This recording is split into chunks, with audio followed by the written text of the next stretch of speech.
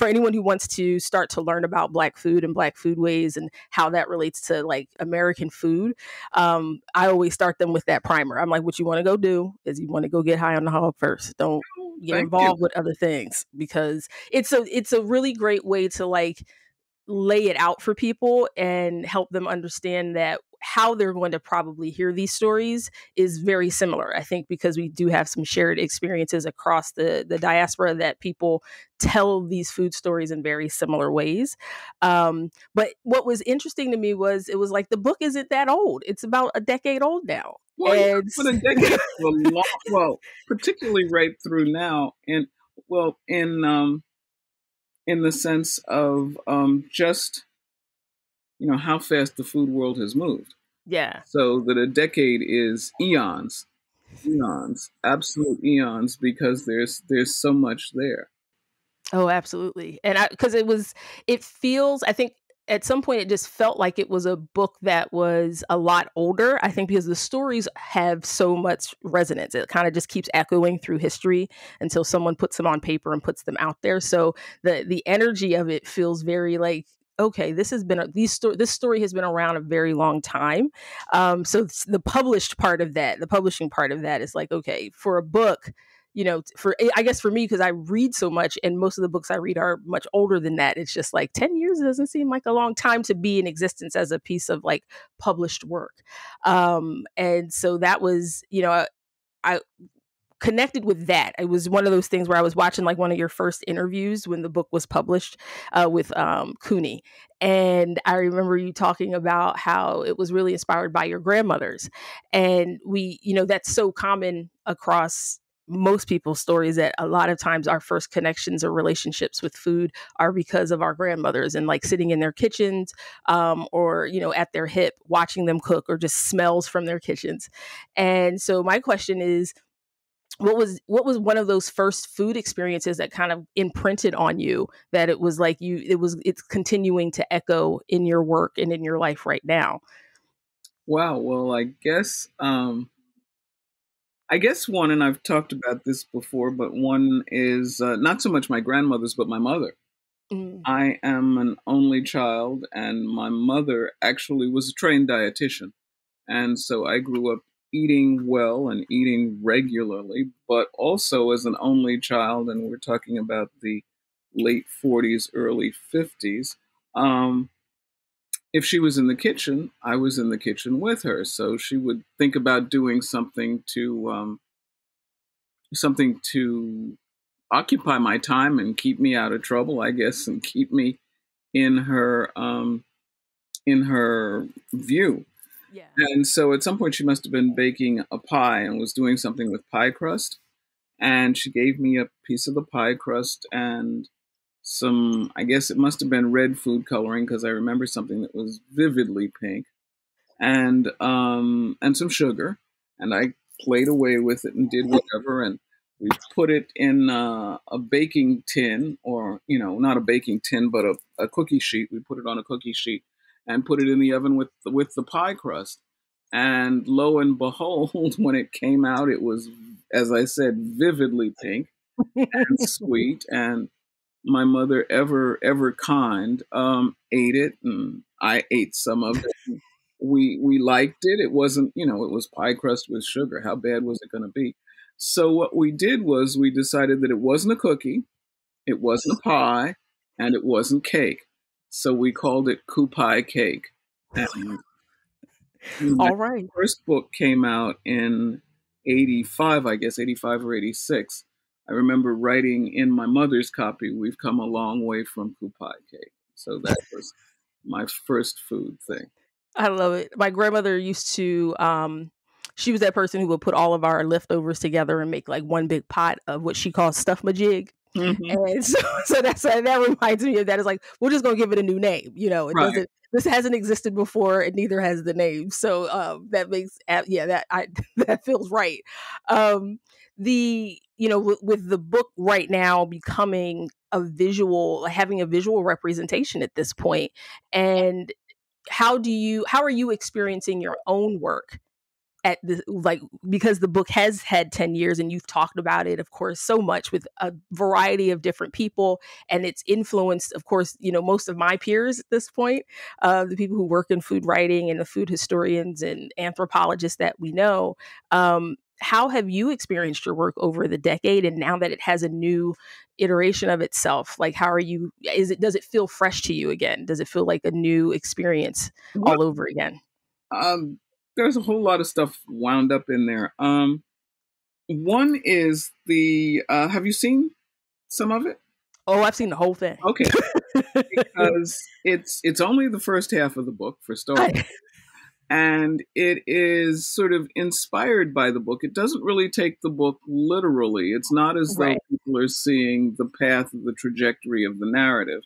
It Right. is the narrative that is used as an inspiration for finding folks of a younger generation who are continuing some of the things that happen. So it's my book, but it's not my book.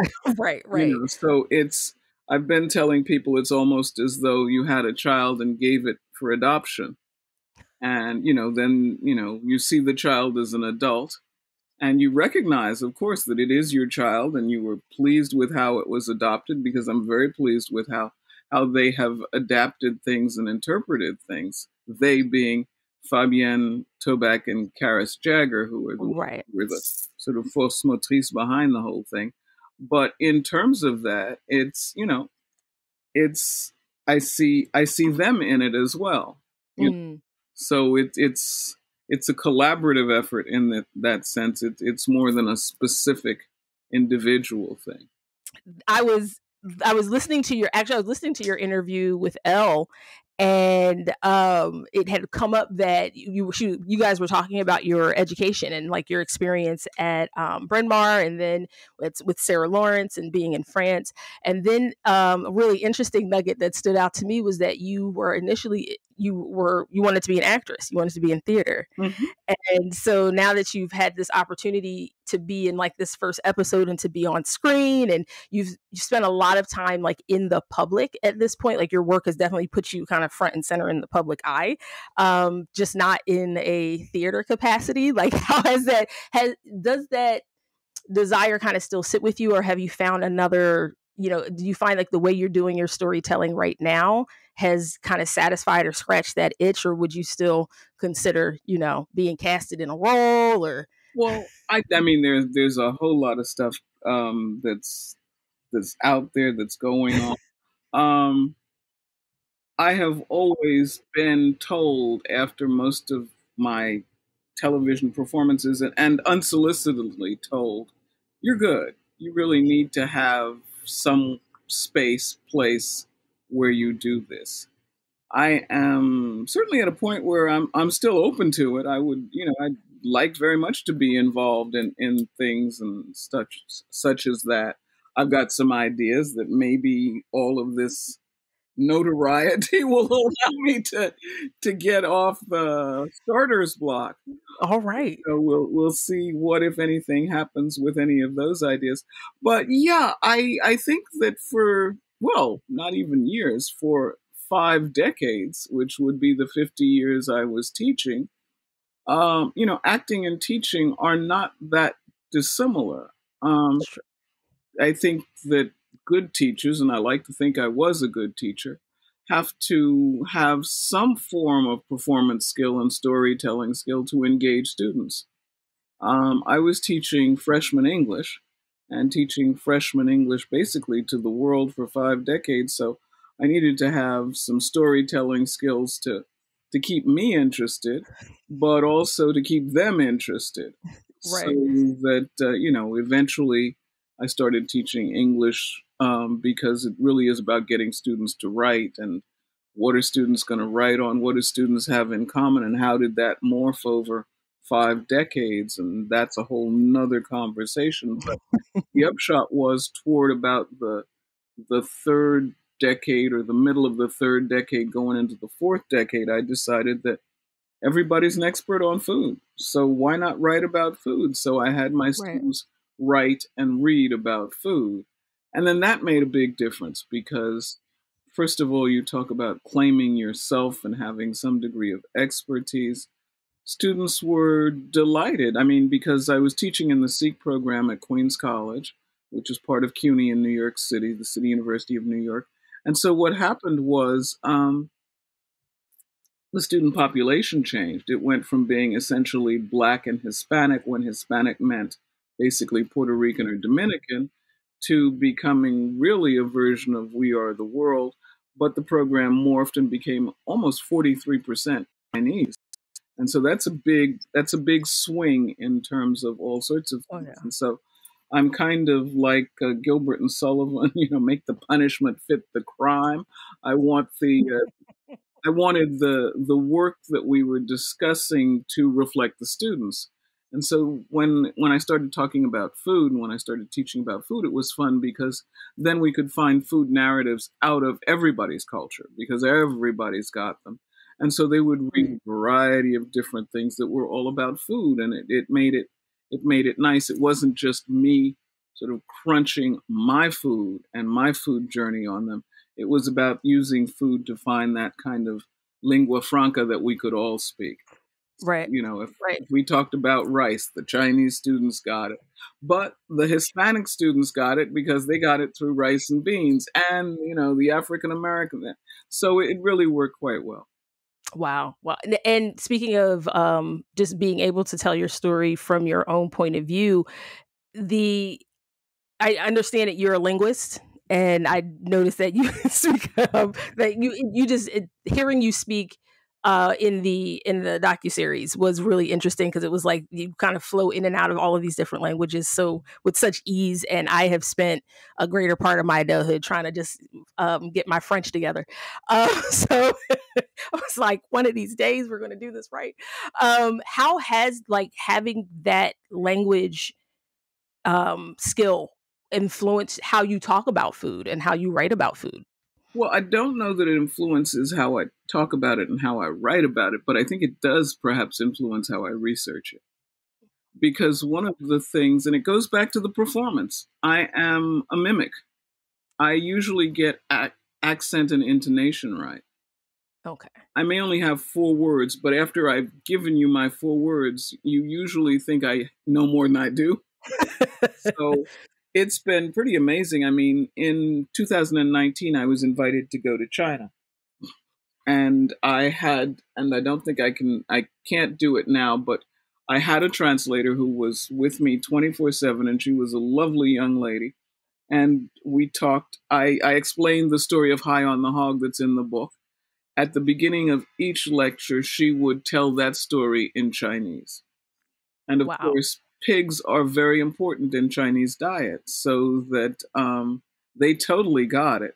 Then on top of it all, I was in China in, I guess, late February, March of 2019. So it was just the beginning of the year of the pig. It's So true. Yeah. at the end of her thing, I would always say, and may we all live high on the hog in the year of the pig. I But love it. what she had taught me how to say in Chinese was, good evening, I am very pleased to be here. And it was, I can't remember exactly, and I'll probably say something awful, and so best not put that out over the air. But I remember that people would sit up a different way and sort of look and go, oh. And I think it's two things with languages. I think it's first of all the desire to speak someone else's language. There is a point in the first episode where I simply ask, how do you say thank you? Yes, that was yeah. You Yeah, know? I kind of sat with that moment for a little while too. And it made me think, whoa, how have I gone this long and not known how to say thank you? You know. So I mean, and part of that, certainly the answer in terms certainly of the first episode, is because I went that long. I was saying it in French. I wasn't saying it in fond, because that's thank you in fond as opposed to adukwe, which I do know, which would be thank you in Yoruba. Okay. So, but awanukaka, I will always remember, and I may not be able to say anything else, but I can say awanukaka. And I think I repeated it at another point, even Mhm. that vignette in the show. So I mean, it's things like that that have helped my research, because those are the things that make the connection. Absolutely, absolutely. And that moment was, it's funny because I found myself repeating it as well as it kind of showed up in conversation. And I sat with, like I said, I sat with that moment for a while, because the idea of asking someone how to speak to them, and it was always, kind of reminded me of these moments where my mother used to tell us, you teach people how to treat you, or, that idea of like developing relationship with people and understanding their language. Because even if you both speak English, your life experiences and how you walk through life means you've kind of created your own language for yourself and how you express yourself. And so I kind of sat with this idea that, to just simply ask someone, well, how do I say thank you? Like, how do I speak to you to show you gratitude and respect? And how that has kind of started to bleed over, the conversations we're having around like race and things like that in this country. Because I think a good part of that is like, how do we speak each other's languages? How do I express like care and empathy and respect to you? And, instead of assuming I know how, to just be humble enough to go and just ask and place yourself in a position to be receptive and to learn. So that again, like I kind of sit with those smaller moments that people might not always pay attention to when they're watching something like this, because it is like watching the series. I had to watch it a few times because you just miss things the first few times, and you kind of like, okay, I want to look at like I want to get the macro experience, and then I want to go back and watch like get those micro moments as well. And for me, that was just something that language was always a big thing in our house. My mother wanted to be a linguist when she went to college, and so how we talk and what we say just always was like, drilled into us, like what you say matters and how you say it matters. And so it was like those moments in the series I was always just kind of fixated on, because when people really kind of only think in their own like native tongue in their heads. And so to step out of that and, put yourself in a vulnerable position to hear someone in their language is, I just think it's one of those things where we learn empathy and we kind of open ourselves up and get bigger on the inside when we pursue that. So, Right. yeah. So No, go ahead. I was going to say, I'm not sure that I agree with you in that people think in one language in their heads, because I know that one of the things that happens to me on occasion is I will get involved in something and I'll find out I'm thinking about it in French, although my conversation is in English. And I sometimes get to the point where I have to tell people, I'm sorry, I don't have the word for this in English. I have it in French. Oh, wow. You know, Okay. and Do you think that happens a lot more if you speak in multiple languages in I think opposed it to just may. the one? I think it may very well, because I think the different languages unlock different things. Mm, I mean, I love words. I am an absolute lover of words, but you can play with words differently in French than you can in English. this is Um, true. I can flirt better in French than I can in English. You know, there Yeah. are different degrees of things. For example, in French, to slice is couper, but to slice the first slice of something is entamer. We don't have a word for that in English. Oh, that's true. Oh, yeah. You I know, think that's and it's funny because this process of learning French and becoming more fluent. There's been times in my life where I was surrounded by people who spoke it as like their first language, and so I was able to kind of remain more fluent in that way. And I did find myself thinking in French a lot more at that point. And so now that I'm back to this, really trying to learn it, and it's weird to try to learn it in a silo at this point because you're like, I don't have anybody to speak it with, so it's a little more challenging. well, that's Um, where film comes in. that's I was just like, okay, Tiff, we can do this. No, no. And Get on Netflix, watch Call My Agent, turn off the subtitles if you can, do all of those things. Watch, yeah, what is the one, Lupin? yeah, All of oh those, yeah. turn off the subtitles. I've definitely done a lot of that. I've also turned on the French subtitles Okay. as I've been watching them too. So I'll watch, like I watched Chef's Table in France and just like left all the English subtitles off and just Hmm. spent time with it. And I do like now I'm more aware or more mindful of like when I have those moments when I'm thinking in a different language. And That's when you so begin to know that you're really speaking it. wow. Okay. good to know. I will, I will keep that in mind. So when I get to a place where I'm just like, I can't do this anymore, I will remember this moment.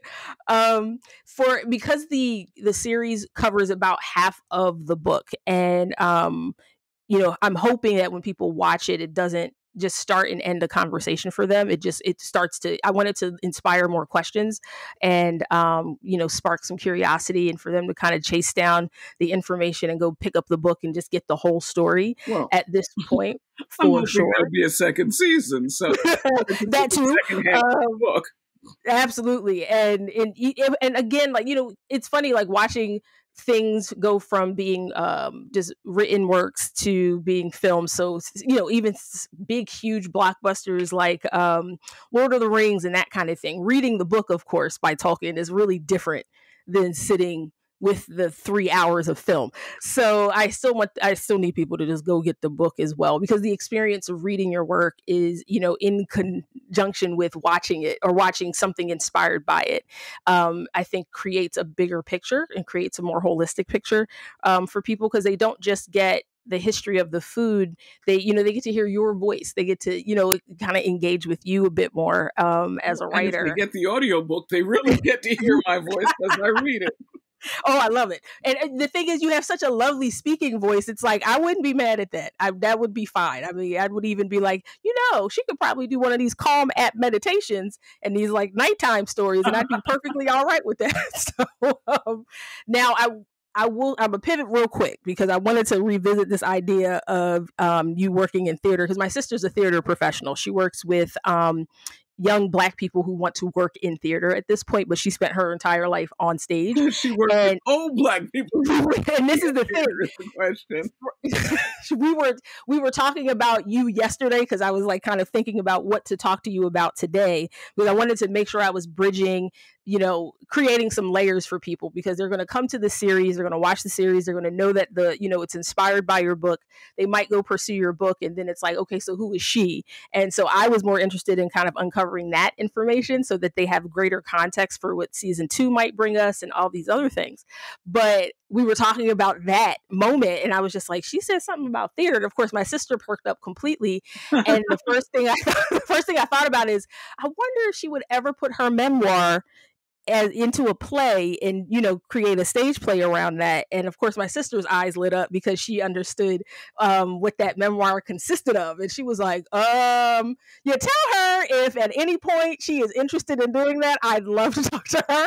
And that's kind of led me to this question, is like, what, are there things in your life that you would want to put on stage? Are there plays that you've written that you'd be interested in, like, of course, putting up? And what's the difference between how you would tell that story there and how you essentially tell your stories just in your written work? Well, I think there's several things. First of all, about the memoir, it has been optioned, and somebody is actually working on it. It's about time for the option to renew, so we'll see. If they don't, I'll be calling you. They'd be crazy if they didn't, but all right. If they don't, I'll be calling you. But along with that, I have not written plays. I mean, the High on the Hog was my first jump into narrative. Remember now, up until then, the previous 11 food-related things were cookbooks. Right.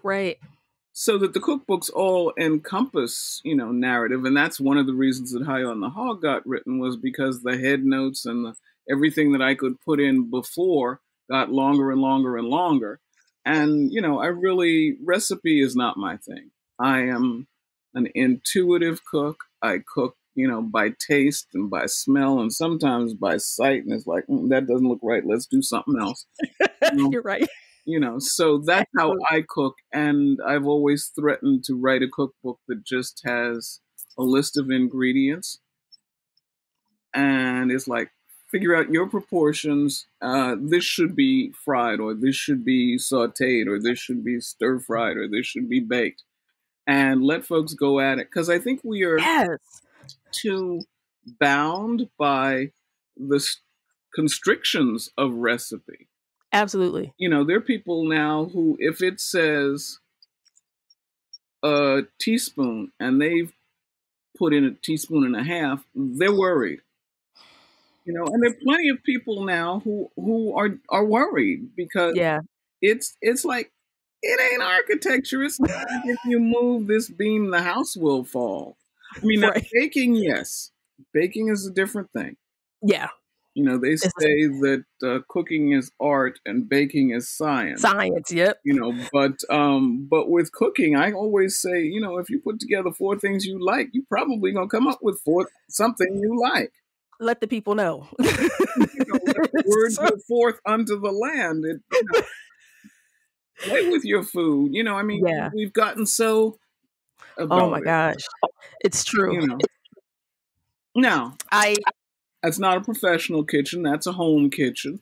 Professional kitchen, you're trying for continuity. I did restaurant reviews enough to know if I go to a restaurant and I order the same thing 4 times, I want to get the same thing.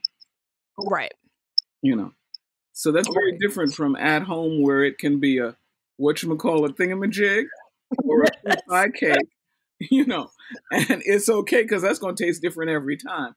But, That's true. so there are all of those distinctions that make a difference.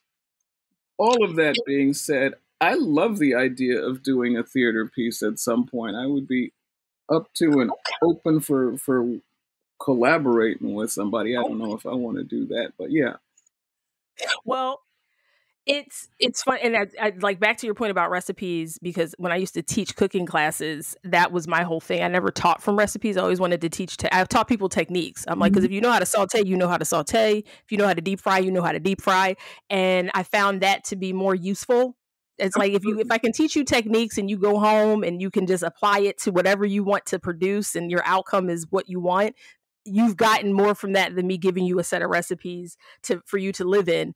And it just always felt restrictive. So I am all for seeing cookbooks evolve just a little bit in that way. Just as like, can we step outside of like this particular, type of recipe? Exactly. That kind of more narrow view of like how something can be done.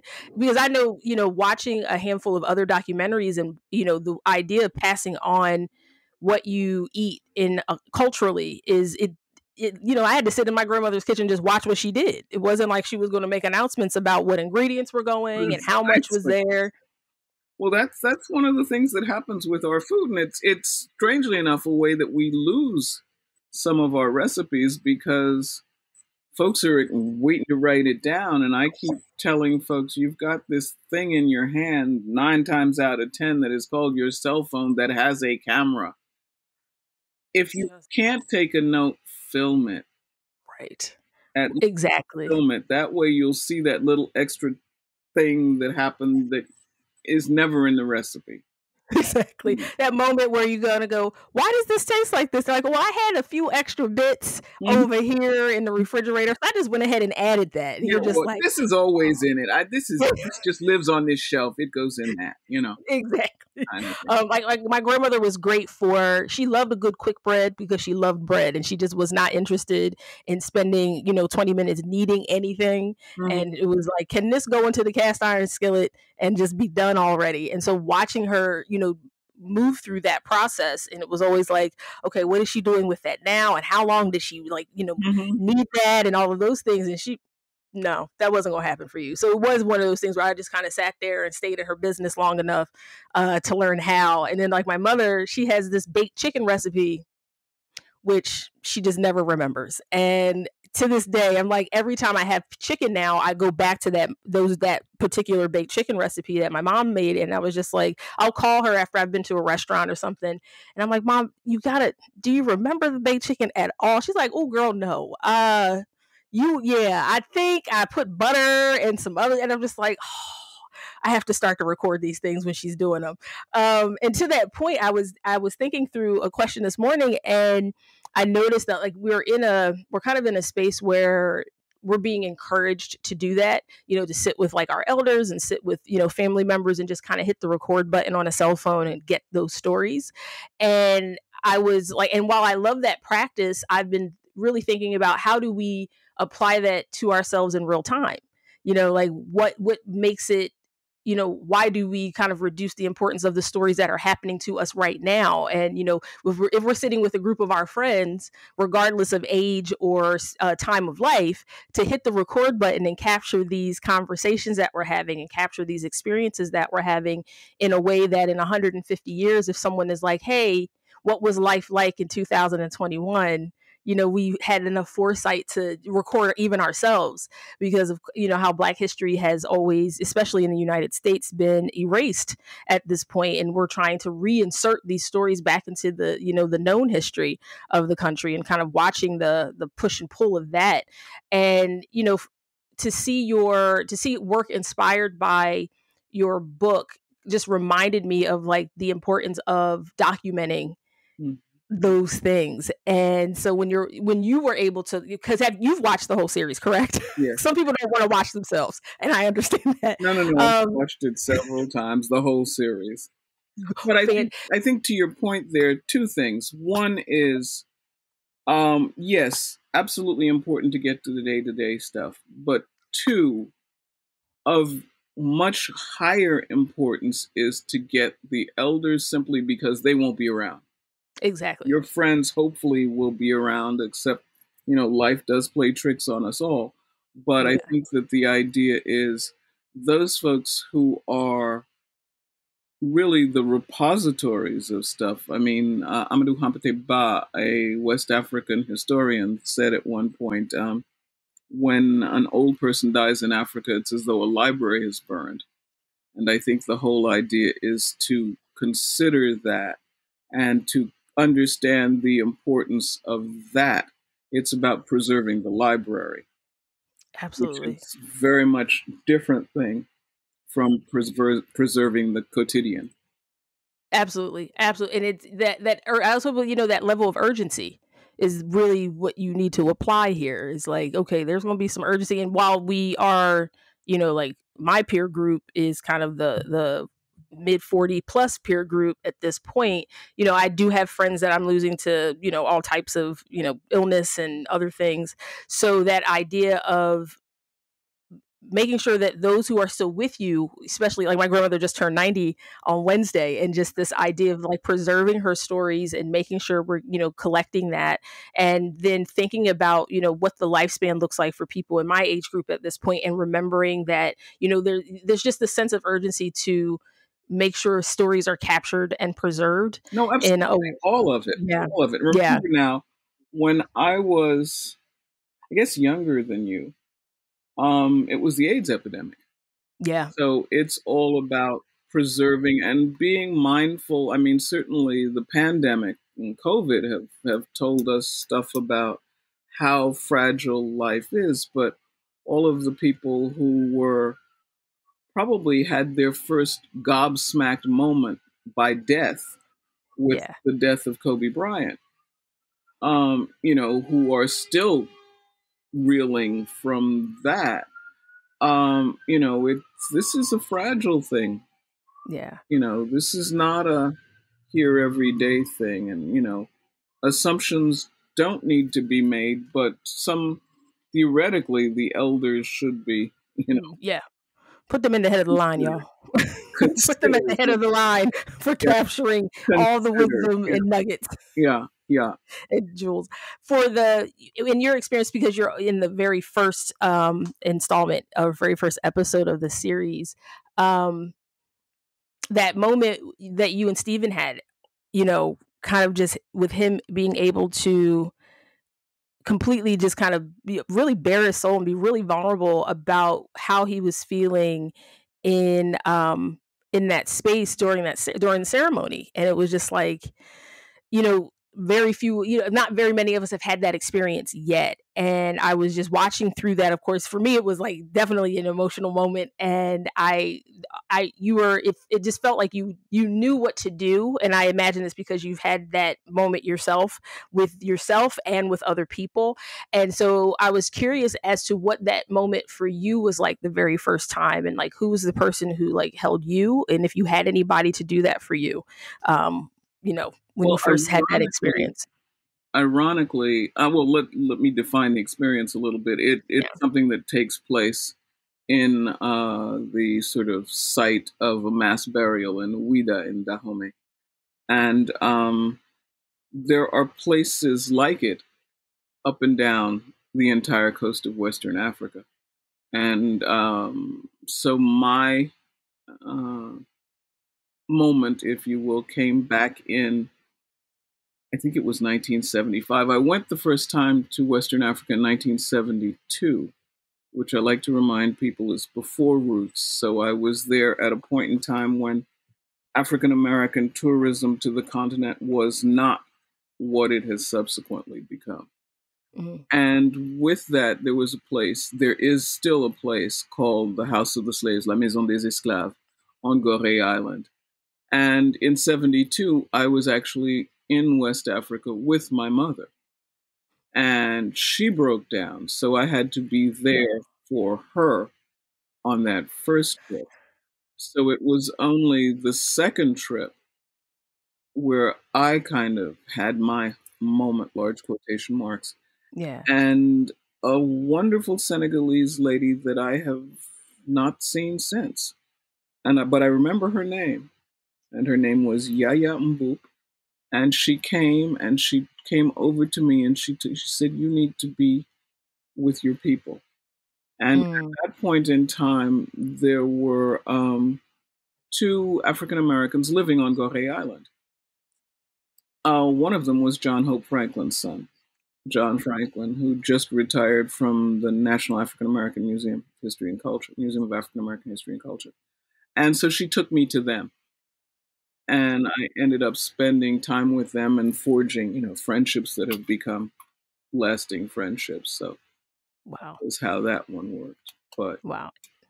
so that was that. You know, different people have different reactions in different places. Cape Coast and Elmina in Ghana are brutal because they are actually dungeons, prisons. The House of the Slaves is so named, but what the name does is kind of take us away from the fact that the entire island of Gorée was used that way. Every house was that. And in fact, the husband, Suleiman Keita, who was an artist, of Elaine Keita, who was the other American along with John Franklin back there. Um, but Suleiman said as a child he lived in that house. So it was not Mm. always a museum and it was not always the House of the Slaves. At some point, it was simply a house on Gorée. Um, but when you think about all of those places, I think one of the places that's most affecting to me is Benin.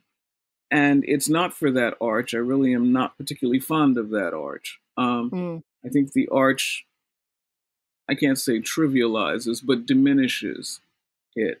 It's the vastness of the ocean that does it Mm. for me. It's when you just see that space, and it's ultimately part of that last scene.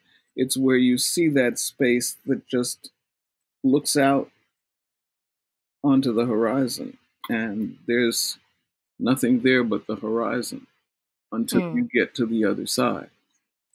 And to think about that, to think about what that must have meant and what the terror of that must have been is hard to even fathom. Literally fathom. We can't Fathom. get to Yeah. the depths of that. Wow. Wow. Yeah, it just and it felt it definitely feels like it breaks you open and starts you anew Hmm. heading into a specific space. Like there is definitely a before and an after, but the after enlarges you if you let it. And so like I definitely felt bigger on the inside just watching it, just being able Hmm. to experience it in the from the screen from a little small screen in my room. So I can only imagine like if it sits in you for long enough, it should, you should I imagine you feel a little bit bigger. You feel like you can, you encompass more space in the world, which has been, one of those is like an opposite experience when you're in the United States and you grow up as a Black person in this country. You do feel like you're diminished in a way, and that your life is compressed, and you are only allowed to take up so much space here. And so to have that moment captured on camera, where it just feels like it breaks you open and allows you to take up more space in the world, for me, was that really like still sits with me and still resonates with me. So it was nice. It was really a blessing to be able to get that on camera, and because it feels like a very intimate and sacred moment as well. So it's almost like I used to, as a kid, going to church, it was always very, I always felt a little uncomfortable watching people in like worship or prayer, because I felt it was such an intimate moment for them, Mm. that I was looking in on something that was really just not my business to look Well, that was into. personal. Yeah, no, Yeah, it was it's so deeply personal. And so part of me felt that way too, watching it. Was like, oh, I want to just like let people have that space to, to process and be with that, but also, like just have courage to share it and let people know, like, because we always get people captured on film going to like the Holocaust Museum and like visiting those types of spaces all the time. They get captured on camera a lot. And so to be able to capture like that moment, culturally for us as well, it was really important. But like I said, it also felt like really personal, and well, almost like, should we be watching this? well. I think it was personal, but I think also that it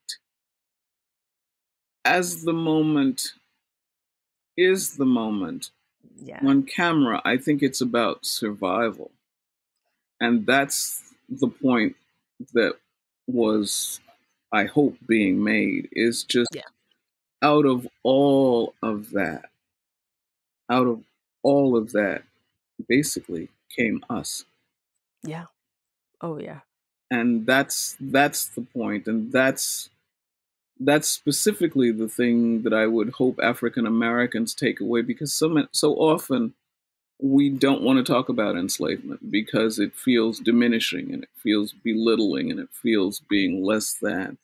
And I have always been of the mind that it has created an incredible sense of power and just the survival, the ability to survive is extraordinary, absolutely. and we never give ourselves, or more importantly, we never give our ancestors, or rarely give, I don't like to use the word never, we rarely give our ancestors full credit Correct. for what they did for us to be here. Absolutely. Absolutely. The fact that we are here because they survived Hmm. is always like something to always, that just, you keep it this I keep it the center or the front of my mind for sure. And now I'm gonna give you two last questions, but they're essentially connected. First, watching the series overall, what you get is a tremendous sense of just joy, like just really profound joy and community, watching it, even with like those moments where you do have to connect with some of the darker spaces. It's just the overarching spirit of it just felt really joyous and celebratory. And so my two questions would be: one, what is bringing you joy right now in your life? And then the second part of that question is: two, what are you pursuing right now? What are you curious about? Who are you excited to just read? And what voices are in the literary space at this point that you're just excited to see? And what kind of stories are you starting to see emerge that you're really excited to start to promote and pay attention to, and maybe even sink your own teeth into at this point? Wow. And okay, first one, I think certainly just the fact that the story is getting told is bringing me vast amounts of joy. I am clearly, this is a moment and I am savoring the moment. I am, honored, delighted, over the moon, thrilled to be a part of the moment. Wish that, and this is where I always tear up, but wish that some of my people, Yeah, were around to have the moment, to enjoy the moment, to just know that the moment is here. That's the bittersweet, but as one ages, one begins to understand that word a great deal. bittersweet. It's not always just sweet. And I don't like too sweet. You need a little bit of the bitter so you can appreciate the sweet. Absolutely. Um, but that would be the thing that in the absolute immediate is bringing me, joy. Um, and it's going to debut, very shortly. Exactly. Yeah, I'm like, well, this is gonna get real interesting. Yeah. I'm curious about reviews. It'll be interesting to see what people think and how Yeah. people think. The people that I've spoken with thus far have been very complimentary, but you know, in the immortal words of Napoleon's mother, pourvu que ça dure, which roughly translated means please God let it last. um, so there's that. I think in terms of what I'm doing, I am working on a book. I'm working on a book, have sold the book after that, and have an idea in my head for the book after that that I All right. really want to do. So I'm working on a book that basically is called Braided Heritage, that's about the some of the foundational cuisines of American food, that is in the United Statesian term. Okay. I've sold a book that's going to be about my family and African American food history as my family reflects it. Um, and the third idea, I'm not going to tell anybody about. Fair. Good. Well, it's for me it felt like this becoming, a visual experience, of course, just felt like, okay, we just getting started. I mean, Dr. Harris is just getting started. She probably got all types of gems and jewels for us, in the next decade or so. I do. Um, so, I like. so yeah. I like to think I do. I mean, there's my agent jokingly says, "Girl, you're having a retirement renaissance." And ultimately, the bottom line is, for 50 years up until 2018, my passport said professor. Wow. So all of this, all of those 12 books and the 12 books on food and all the rest of it was what folks now call my side hustle. That was not Right. my profession.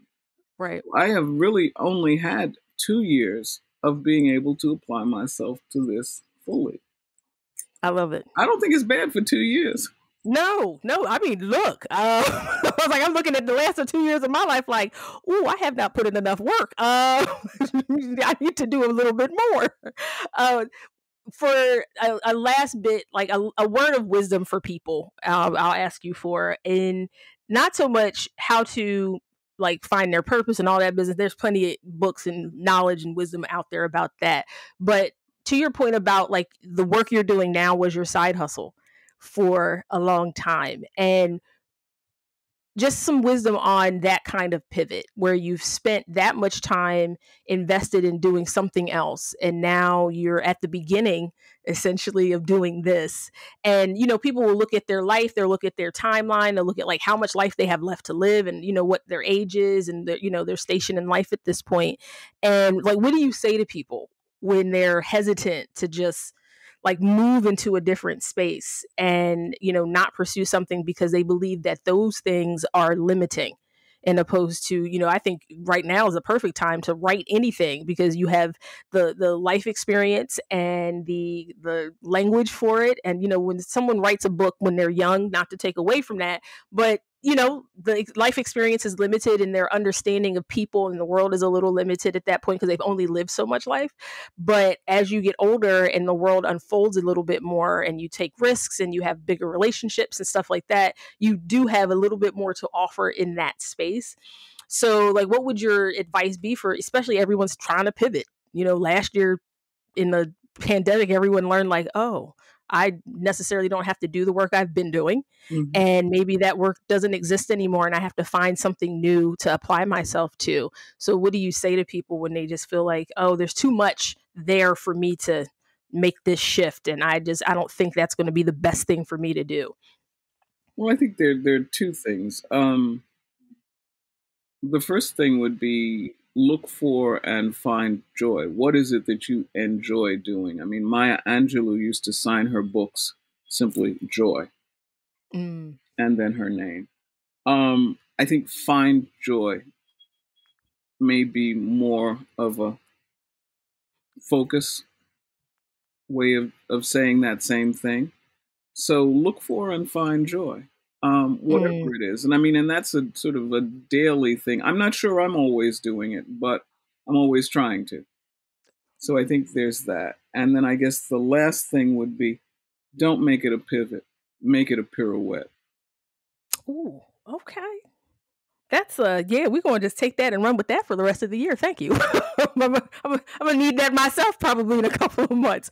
Well, thank you. I mean, I just watching the series brought me definitely a profound sense of like joy and connection. And then watching and reading everyone, most of the people who have written about it at this point, like Osai and a lot of the other like food writers in the space, like I've gotten acquainted with over the last few years. And so it's really such a pleasure to see them become, find more even deeper meaning in their own work because of it. And then of course, knowing that doing this work in community and having like your own tribe to kind of do this work in is so essential. And like knowing that, a lot of your tribe is not here physically anymore, but definitely Well, with us in spirit.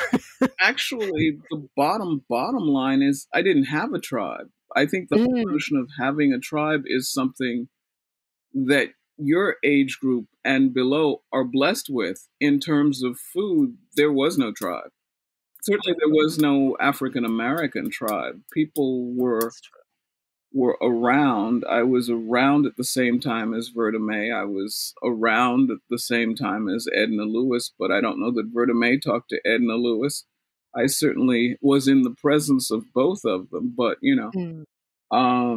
probably a lot friendlier with Verda May. I can't say that because I knew Edna Lewis, but she was always, to me, an elder. So, Verda May was an elder, but more of my contemporary. So that, but we weren't a tribe. I mean, I think the idea of a tribe implies support and conversation and, discussion and communion almost. That didn't happen. So you were very fortunate in the ability that there are now enough people so that people can find their people. Yeah, absolutely. Well, I mean, you're always invited to be, to be a part of our people and our tribe for sure. You've definitely informed so much of our work that we would be happy to have you at any time, of course. Well, but remember and call. That's all. Yes, ma'am. You look, because I am that person who would call and be like dropping emails like, "Hey, how you doing? I just wanted to check in on you." People do. I talked with Gabrielle Etienne yesterday. I talked with Makale Faber. I don't know if you know Makale, but I talked with Makale. We're going to have dinner.